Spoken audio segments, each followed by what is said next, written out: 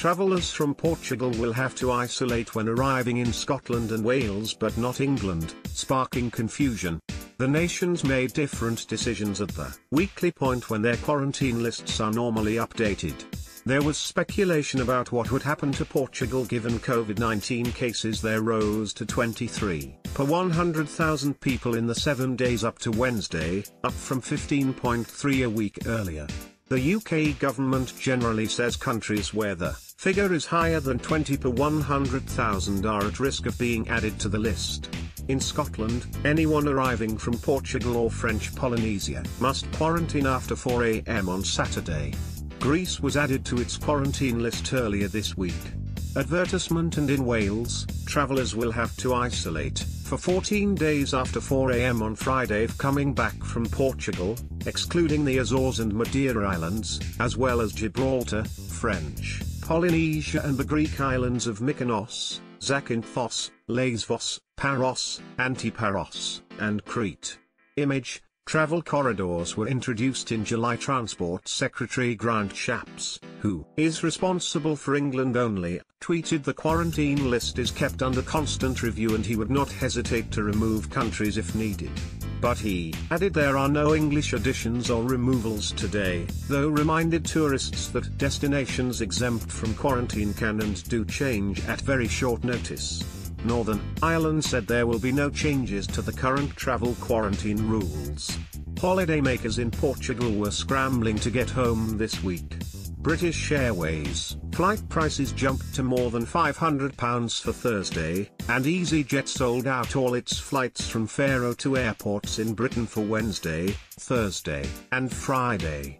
It is understood ministers from all 4 UK nations met this evening to discuss the situation.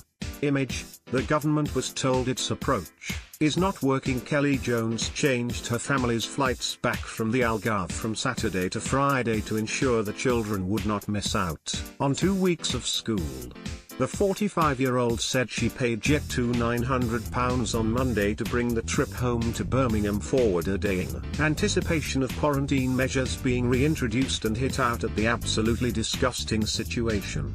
The government just changed the goalposts left, right and centre at the moment, she said. It's embarrassing. They don't make things clear enough. They say they need the rate under 20 and it's gone above that this week. So why wouldn't you think it would go on the quarantine list tonight? You can guarantee if I hadn't have booked those flights on Monday, that airbridge would have been removed tonight. Derek, who was visiting Almansell in Portugal, said his son and wife did not join him because they feared quarantine being imposed and his brother had rushed home to go back to work and help his son head to university.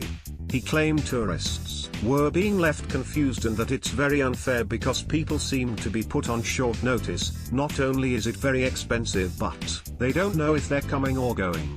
Image. Portugal was only exempted from the quarantine list on the 22nd of August. Rory Boland, editor of Which Travel, criticised ministers for offering no clarity around how these decisions are made and ignoring the growing evidence suggesting this system is not working. If the government is serious about letting international travel resume while prioritising public health, a major reassessment of its approach is needed, he added. And Paul Charles, chief executive of travel consultancy the PC Agency, said, the quarantine policy is in tatters and dividing the UK.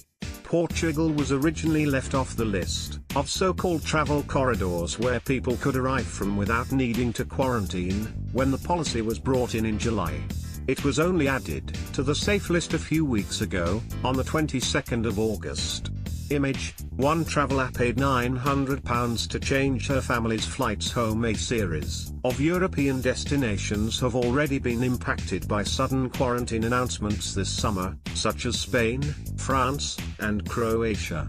Ministers say they need to act quickly so the measures are effective. Let's block ads.